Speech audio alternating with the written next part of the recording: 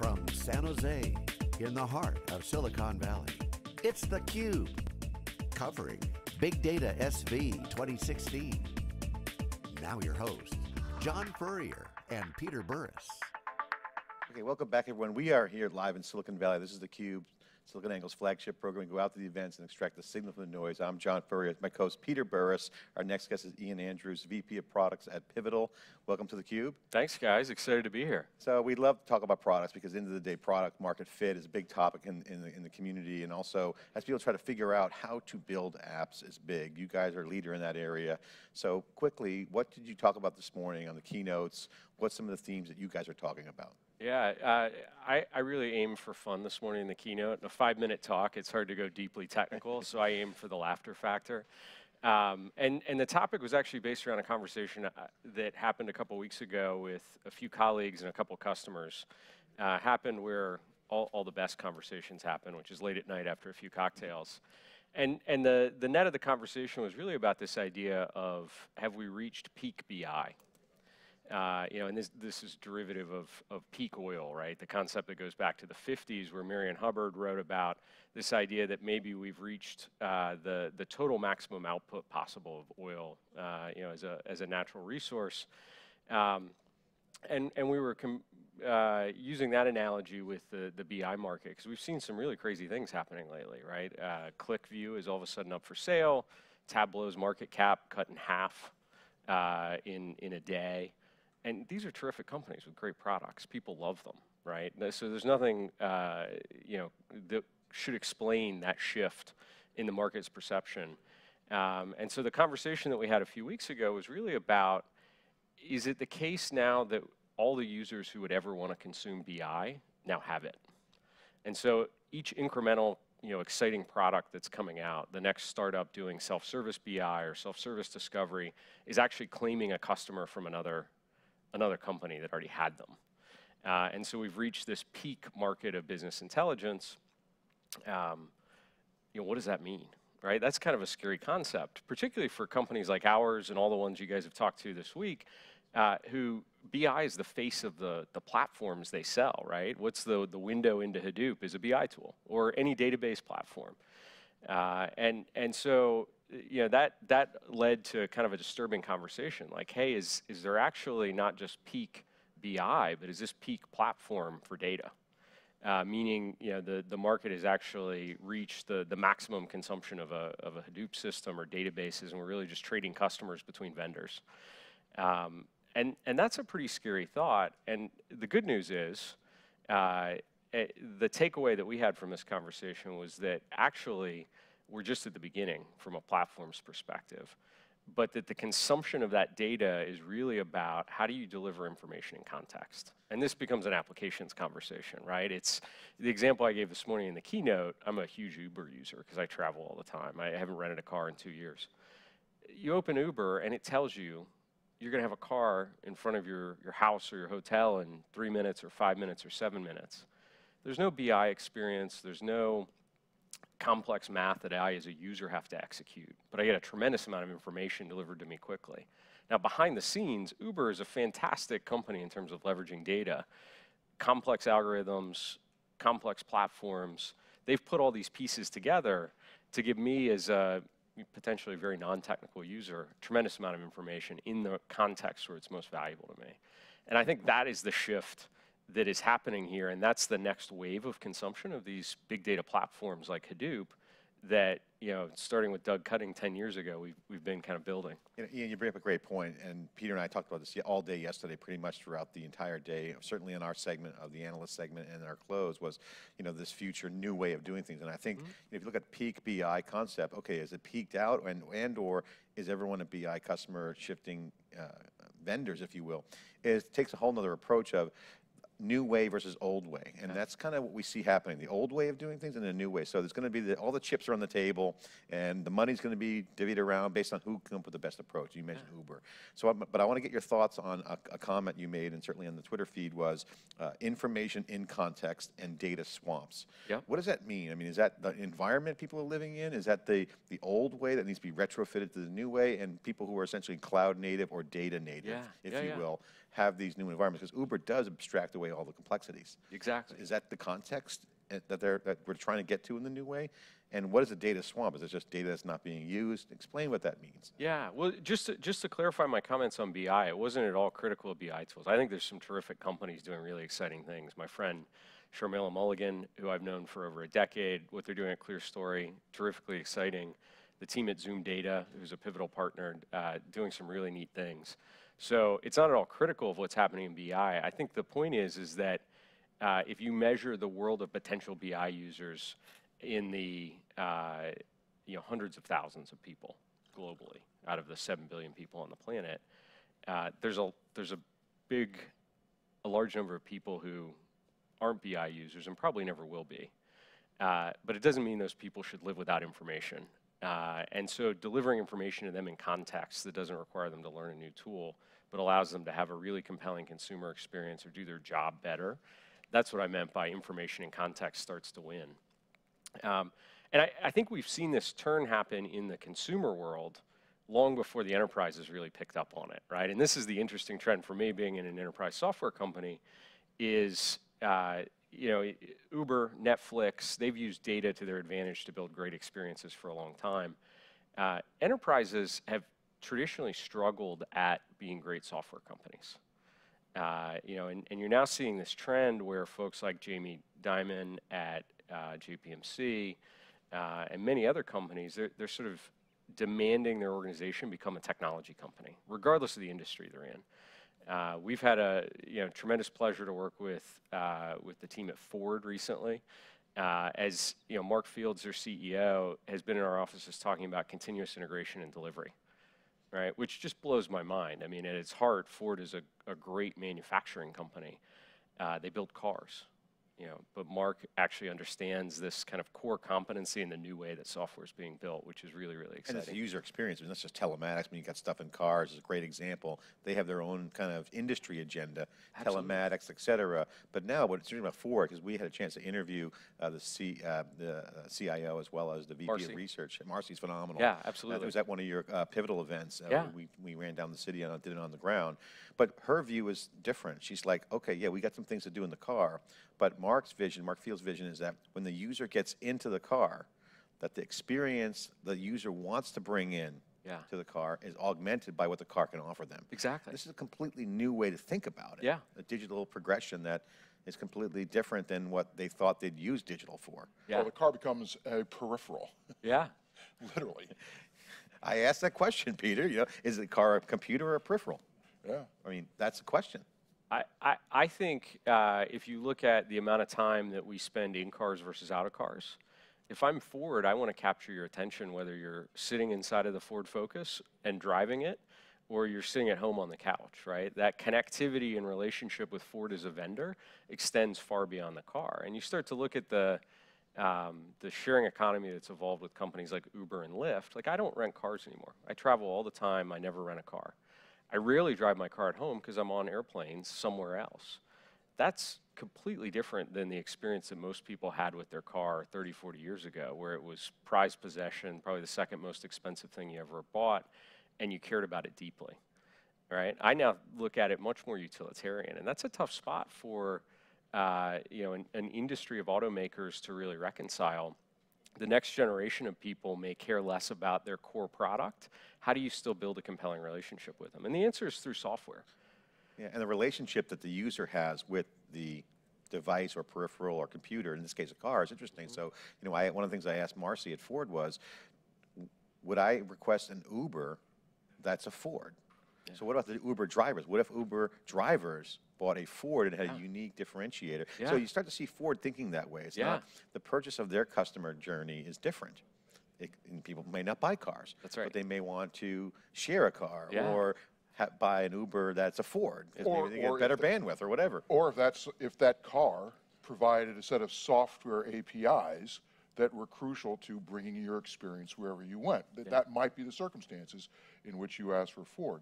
So one question I have, Ian, is you mentioned the notion of peak oil, and Hubbard, when they did that original original survey, they picked a number that turned out to be 30% what the number actually turned out to Yeah, be. yeah. And in fact, it looks like it may still be going up as we discover new technology to find new sources of oil. Yep. Is the same thing also going to happen in BI? Is that really what we're talking about? That the technology is evolving, so it becomes, so the promises of BI to get your question answered, regardless of where the data is becoming more available, or is becoming available to more people, even though the precepts of how it happens are changing. Is that also happening as well? I think that's entirely possible. You know, we've seen the evolution from, think about the earliest BI tools 20, 25 years ago, built for data warehousing applications. They barely resemble the experience that you might have from some of the most compelling tools that are available on the market today. And certainly the user base has grown radically. But I think where you see exponential growth of data, right? Consumption of all this stuff that we're storing into big Hadoop clusters today really becomes application driven, right? Because it means that if I have to learn how to do something, there's only a small set of people that are ever going to go through that learning and training process. And no matter how good you make the BI tool, teaching the world how to use it is an unscalable problem. Right, but let me dig in this a little bit. So for example, if I am a day trader, and Schwab provides to me a set of tools that allow me to do analysis, from a BI standpoint, I'm doing things that look like BI, but I'm doing it through a specialized application that provides specialized services. I am still kind of entering into that context of doing BI, even though it's provided by a tool that provides the appropriate constraints, so I'm not overwhelmed. So the context becomes crucial to the set of services that need to be delivered so the customer gets the experience that they want. Yeah, exactly. I think that's a great example, and that one's not far away at all, right? We see, you know, Zoom Data, a big part of their business, is embedding BI into the context of other applications. They've built, actually on top of, you know, the Spring data framework that Pivotal builds, they've built, you know, a microservices architecture that allows decoupling of presentation layer from compute layer and this easy integration into other experiences. And I think that's the start of this. The thing that we're helping companies at Pivotal do, and you know, we mentioned this off camera, is really get good at building applications. And this is where it starts to get exciting, because I think the last 20, 25 years of enterprise IT has been operating with the mindset of build it once and then never touch it. Because when I touch things, it breaks. And if you look at the best companies today in terms of their ability to deliver great software, compelling experiences, they change things all the time, right? We've all heard the rumors about Amazon updates the homepage every 11 seconds and Etsy deploys code every, 100 times a day, and the list is on and on and on. The reason they do that is not because the business model's changing every minute, it's because they've got an iterative development process, right? So they understand that the best way to build great software is to build something and put it in front of users like you and me and observe what those users are doing and use that to drive the next iteration cycle. And the people that win are the ones that have figured out how to make that iteration cycle operate at the highest possible velocity. And this is what we're helping companies do. When we talk about transforming the way the world builds software, it's this shift from, you know, traditional waterfall methodology, requirement spec development, developers go off, you know, into a distant land, they do some magic, they come back 9 months later, and you've got something that wasn't even close to what you thought you wanted or what you asked for. You're locked into that too. It's like that, the whole waterfall thing is just so slow. Why would you go slow? Right, you've missed the market opportunity even if you hit the requirement spec 100%. And so the companies that we're working with, you know, like Ford and many others have recognize there's huge business opportunities, but they're not well defined. Like just in our conversation there, we came up with 10, 15 different things that could happen. It's unknown which one of those will prove to be the successful, winning next business opportunity for a company like Ford. So the necessity there is really to figure out the right process that allows them to, with consistency and high fidelity, produce great software. And if you can do that repeatably, you can actually risk, hey, I'm going to place my bets on 10 important things and see which ones succeed and fail. And it's okay if some of them fail. And I think that's the key. The agile and speed process is the winner. So the folks watching out there, if you're doing waterfall, get to Agile as soon as possible, call Pivotal. That's right. They're great. Get the plug in. But let's talk about the builders. People out there, the doers, the builders, they're out there trying to build apps. So I want to get your best practice on this, because this is a philosophy or religion or architecture that can be generally applied to the broader market, which is, a data first. We call it the data first concept, which is, okay, if you think about the data, what is the role of data in that development? So if you're doing Agile, DevOps, and all that great stuff that we love, okay, what's the role of data? Is data going to be the glue layer? We heard that yesterday in a couple of our interviews, that the new glue layer, the new middleware is data. Yeah. So this concept of decoupling is interesting, because that is part of that decoupling. You want the data to be frictionless. At the same time, you want it to be an asset in the process. Yeah. What's your advice, and what have you seen as a best practice for people who are using data at the center of it? Because if you're updating the website, I know Facebook does it too. I saw a new thing on my Facebook feed yesterday, profile, featured pictures. They got the data behind it. So they need data to make these calls. So again, it's instrumental that the data is part of that process. What's your best practice on this? Yeah, so I think there's two interesting things going on here. So one is this growing need for telemetry about what's going on with the application, right? And I'm a big fan of following patterns, right? I like to look at top performing organizations and copy them. And if I can do 90% as good as the best performing organization, I'm probably doing pretty well. So, in the software world, a lot of people like to follow Netflix. They've been amazing about sharing a tremendous amount of information about their internal architecture learnings and actually source code of things they've built. One of the more interesting projects they've come out with in the last couple of years is something called Atlas, which is their internal telemetry system. So they're able to understand at a very granular level the behavior of everything on their platform, what it's doing, how it's working, how you're using the new features in that experience. And I think as companies look to get good at software, the thing that drives that iterative development process is data about how people are actually interacting and using the applications. And if you're missing that, you're missing a key ingredient to getting good at this. So that's one thing. The second thing is actually thinking about the data architecture pattern itself. So in enterprise computing over the last 20 years, there's kind of two predominant patterns. One around analytics, which basically says I'm going to have a series of transactional systems that produce data. That used to be point of sale systems and inventory systems. Today we've got sensors on everything, so the data source is a little more varied, higher volumes. But I'm going to take all that data from the systems where it's created, and I'm going to shuffle it along into some system where I can then report on it and do analytics and BI. And in the middle, we call that ETL, right? And there's a whole cadre of vendors who have built interesting products to help with that ETL process. But I would say that today, state of the art there is still pretty painful. Eric Frankel from MSQL talked about this morning. They just open sourced something called Streamliner, specifically about tackling data ingestion and transformation ahead of the analysis system. So I think there's a huge opportunity to rethink the ETL pipeline in the same way that we've rethought how do we deliver software, right? This idea of continuous integration, continuous delivery, highly iterative, welcoming of change needs to be applied to ETL, because today it's generally a static process, team of specialists that build things that generally are brittle and hard to scale. Like, that doesn't work well, and it actually hampers your ability to go fast at the software layer. The other big pattern from a data perspective that I think is in the process of shifting is around what people historically called EAI, or enterprise application integration, which eventually evolved into ESBs. And you see this pattern of how do we connect all these applications together, and again you end up with this kind of monolithic approach, hidden dependencies. Libraries everywhere. Exactly, very hard to change. If I change things, I generally break it, so I never change things.